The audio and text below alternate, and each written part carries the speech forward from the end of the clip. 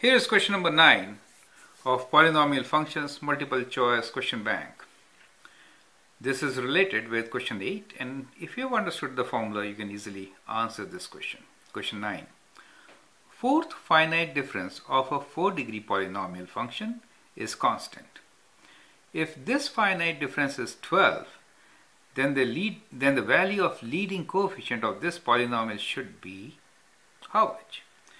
Well, do you remember the formula?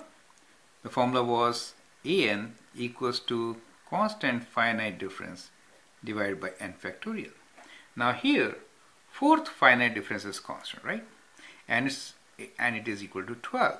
So it is 12, and n factorial is 4 times, 3 times, 2 times 1, correct? So let's calculate this. It is 12 over 4 times 3 is 12, 12 times 2, 24.